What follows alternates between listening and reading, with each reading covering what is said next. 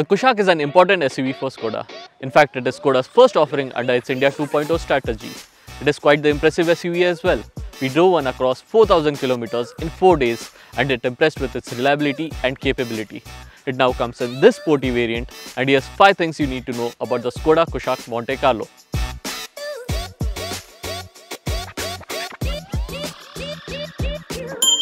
The Monte Carlo badge is reserved for sportier Skoda variants as it refers to the Monte Carlo rally held in Europe as part of the World Rally Championship.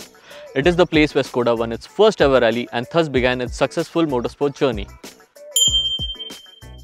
Updates to the Kushaq Monte Carlo are purely cosmetic, but they are substantial. The Monte Carlo variant gets blacked out treatment in key areas like the grille, mirrors, roof rails, window trim as well as black accents on the bumpers. The roof gets a glossy finish called carbon steel as well as a dual tone spoiler. These go well with the Monte Carlo exclusive color options of Tornado Red and Candy White. It even gets 17-inch alloy wheels with a machined finish similar to the Octavia RS245. These wheels amp up the Kushaq's sporty quotient significantly. It gets black badges all around and the badge below the mirrors reads Monte Carlo instead of Skoda. The sporty updates continue on the inside as well. It now features an all-black interior with red accents along with dual-tone black and red seats. The biggest update though is the new 8-inch digital instrument cluster lifted off the Skoda Slavia. Both the instrument cluster and 10-inch infotainment screen get a red theme. Minor updates include aluminum pedals and Monte Carlo badging on the headrest and scuff plates.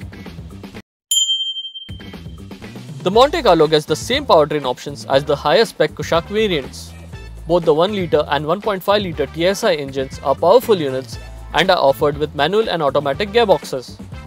We are driving the 1.5 TSI with the 7-speed DSG automatic gearbox. The 4-cylinder turbo petrol motor puts out an healthy 150 PS and 250 Nm. It impresses with its performance and refinement and even features cylinder deactivation technology which shuts down 2 cylinders to save fuel. The gearbox too impresses with its logic and seamless shifts. Skoda cars and SUVs have always been good drivers' cars, and the Kushaq continues that trend.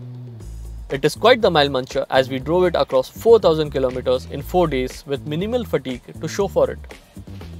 It possesses car-like dynamics in corners and impresses with its grip levels.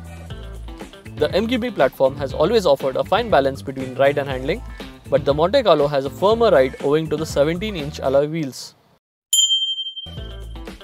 The Kushaq Monte Carlo is not a limited edition SUV but is positioned above the top-spec Kushaq style variant. Prices start at Rs 15.99 lakh and go up to Rs 19.49 lakh ex-showroom for this variant we are driving.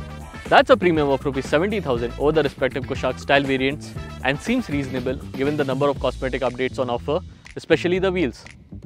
The Kushaq is a great driver's SUV and the Monte Carlo edition gives it the show to match the go.